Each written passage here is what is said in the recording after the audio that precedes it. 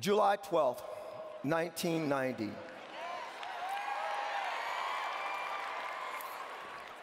Dear Diary, George was suspended from school today again. Story time was just not the same without George. I missed the excitement in his eyes when I turned the storybook around to show the pictures on the page. George always leans in close, as though attempting to insert himself into the storyline. The last thing George needs is more missed instructional time. I sure hope they will allow him to return real soon. One of my most salient memories of that first TFA Institute was my encounter with a kid named George. George was a second grader in the class where I performed my student teaching. He is also the kid featured on that early TFA poster where I posed the question, how can we afford not to make this work? George had the most winsome smile. He liked chocolate chip cookies. He had a quick wit about him, and George loved story time. Ironically, George couldn't read the stories that he loved to hear. Something seemed woefully amiss with that scenario. George, like too many of his classmates, was already performing below grade level in both reading and math. Yet George's academics in no way a reflection of his intellectual capacity. Rather, it was in every way a symptom of inequity in public education. The question that I posed in 1990 was intended to keep our focus on George and all the boys and girls who, like George, were being denied the opportunity to reach their full potential because of the zip codes and color codes and income codes that assigned them to inadequate schools.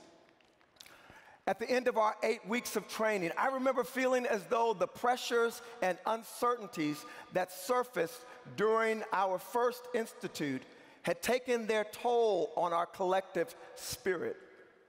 Frankly, I worried that the momentary hardships we faced might overshadow the lasting change we sought. As the person chosen to give that commencement address, I felt it essential to speak to the enduring tie that bound us together. That tie, I determined, was a deep, abiding hope. Despite our differences and our internal conflicts, we all embodied the hope that we actually could create a world where every child had access to an excellent education one day. So I've come to the nation's capital this weekend to draw from the well of hope, a hope whose thirst cannot be quenched until we reach that vision of one day. We may not get there next year.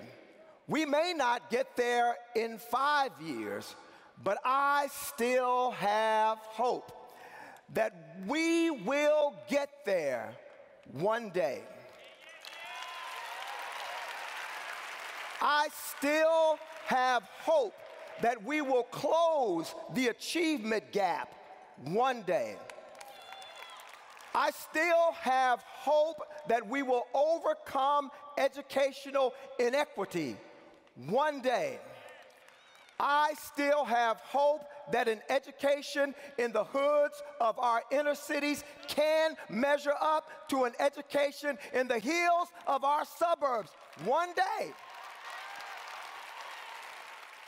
I still have hope that every child will have access to an excellent education one day.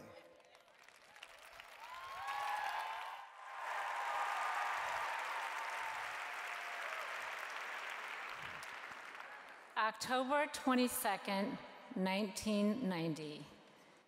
We just finished our unit on Homer and the Odyssey, which I created with help from Sandy, who's also teaching 5th grade. I was amazed at how an epic poem had grabbed my kids' attention, given how tough the material was.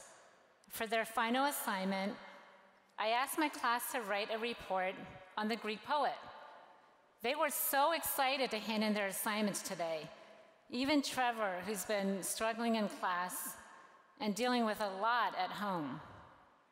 I couldn't wait to see the reports. I started flipping through them right after I got home when something bright yellow caught my eye. I pulled out Trevor's report and saw a perfect rendition of Homer Simpson. Trevor had written a 10-page report on the life and times of Homer Simpson with illustrations that he had done himself and meticulous details from the TV show that captured perfectly America's beloved cartoon dad. It was a great report, but it wasn't the Homer I was looking for. And Trevor wasn't the only one. A few of my other kids had also written on the wrong Homer. I don't know whether to laugh or to cry. Obviously, I'm devastated. I clearly missed the mark. The lives of my kids are so far from what I'm trying to teach them, and I have so far to go as a teacher. But you know, I'm really hopeful too. It was so obvious from my kids' report how incredibly talented and creative they are. It's going to be up to me to find a way to bridge the gap and to tap into their full potential.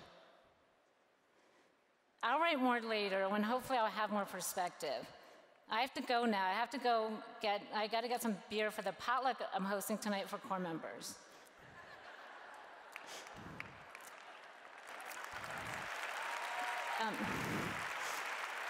It's been 25 years since I took my first job teaching 5th graders at PS 307 in Brooklyn, New York.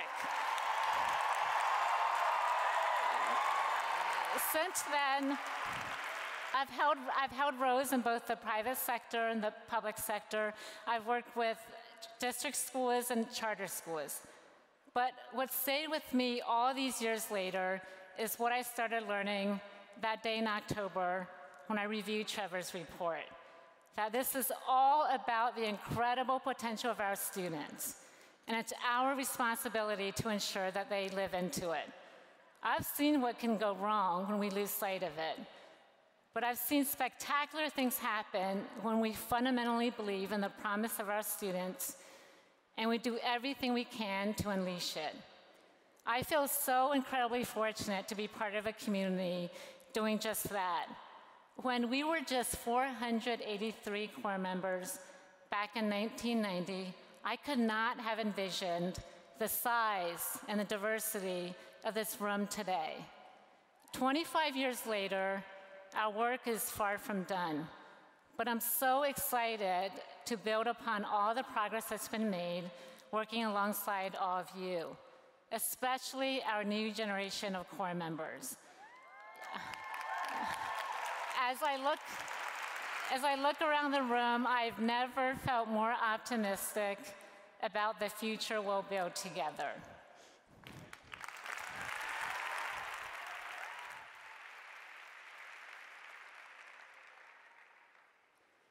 February 23rd, 1991. Today, I had an aha moment. This morning, there was a letter to the editor of the Times-Picayune about my school, Booker T. Washington, here in New Orleans, Louisiana.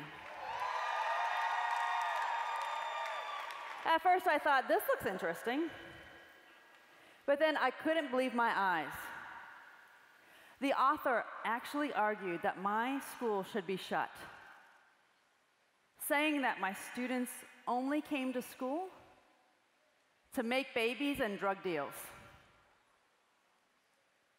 That certainly does not describe Kendra or Tori or any of my students.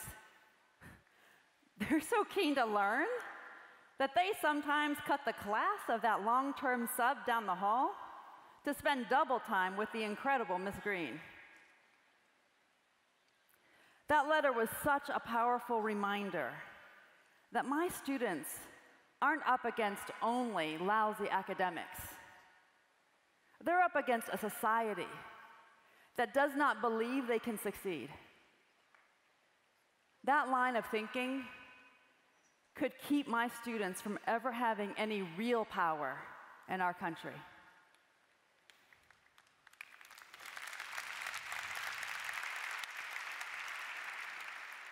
"15 years ago, I was elected to the school board here in Washington, D.C. It was clear that the same low expectations were alive and well. And some days, I wondered, would that ever change? But I was fortunate to have the guidance of another school board mentor, the venerable civil rights leader and Pulitzer Prize winner, Roger Wilkins. At age 68, Roger had accomplished a lot. Yet he had stepped up to become a member of this board. He gave me his reason. He said, "Julie, our schools are failing our kids. I felt the need to do something about that. And so here I am. Here I am. Here we are. For the past 25 years, we have been fighting to prove that the low expectations and deeply seated prejudices that limit the life opportunities of the students we teach are fundamentally wrong. We have never lost sight of that vision. And yet, it's about something so much bigger than making sure our students are college ready.